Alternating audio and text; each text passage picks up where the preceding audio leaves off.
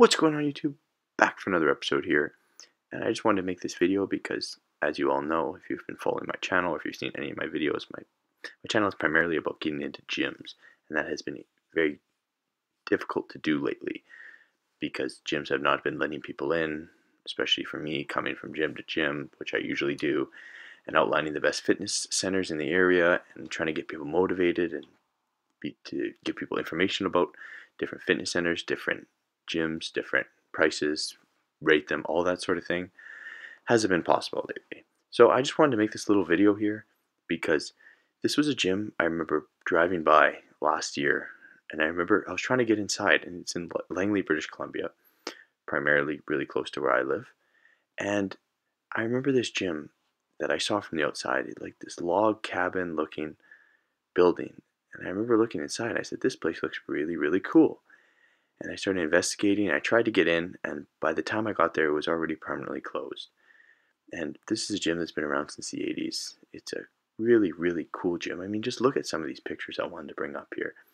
And this was the owner he was all into bodybuilding. He was all into the powerlifting, the hardcore working out. You can see all the free weights, all the nice machines, all the pictures they had. I would love this place. This is exactly my type of gym, and you can just see through the photos here the care and the way this gym is set up is just so unlike any other. And I just wanted to bring this up because one day my ultimate goal, which I will achieve, because as we all know, if we manifest something, it will come true eventually. I want to have a gym one day just like this, where it's no BS.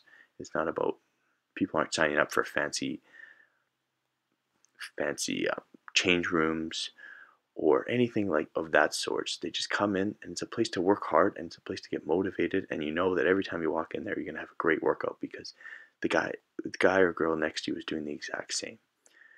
So that's what we strive for. This was a place that I could tell. I walk in. Well, I tried to walk in. It was already closed by that time, but so this is a place where great bodybuilders, great powerlifters are made, and where our culture is made. And this is what we need in today's world, because I remember a kid came up to me not too long ago and was mentioning one of the videos that I made about one of the gyms that he never even knew existed. And he started going to one of them, and now his fitness journey, he's loving it.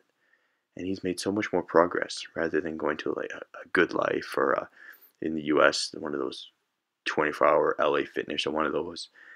Because although those are fine, they have all the equipment that you need. Fitness is something that is, the culture is so important, and that's what makes fitness so great. And that's how it's made my life, enriched my life as well. And that's what I want to pass on through this channel.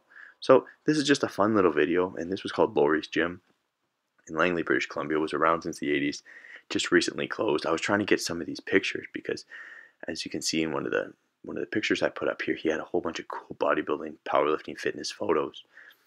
And I wanted some of those, but unfortunately he didn't want to part ways with those.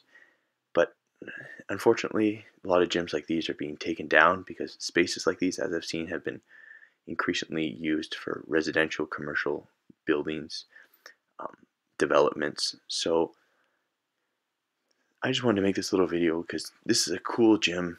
You can see like the log cabinish, hardcore feel in there from these photos, and I hope you guys enjoyed this video, and I wish I got to go to this, and I wish I got to show you guys inside here, and I wish I got to crush a workout here. But as always, I'm going to try to keep getting out there, and as hard as it is, I'm going to try to keep going to gyms and keep making good content. And I'd just like to thank you all for watching, and please like and subscribe if you haven't. Thanks for watching.